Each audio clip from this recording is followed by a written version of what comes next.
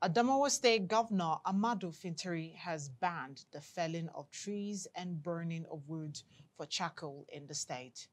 The governor made this known in a courtesy visit from traditional rulers and House of Assembly members who came to commemorate the Salah festival in his residence.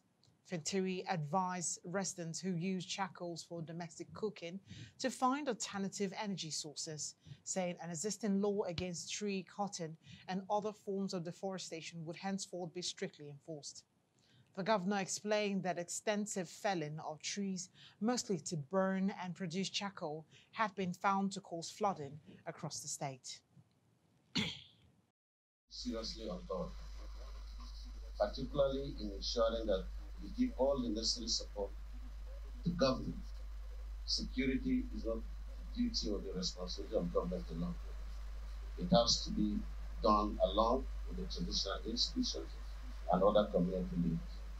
So I call on you to ensure that your domain is quite peaceful. You take charge and ensure that the coexistence among our people is very cordial.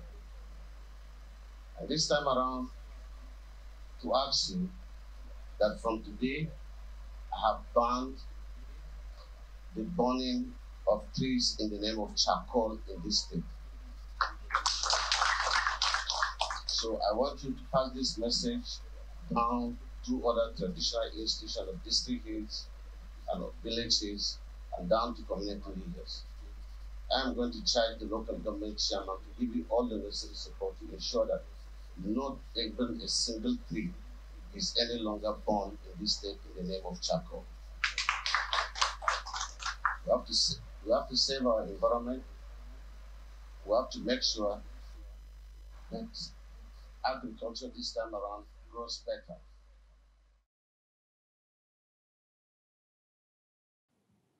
You're still watching the news at noon here on Advocate Broadcasting Network. That's the size of our package on the news at noon on ADBN television. Don't forget to keep watching us live from every part of the world by logging on to www.abn.ng/live,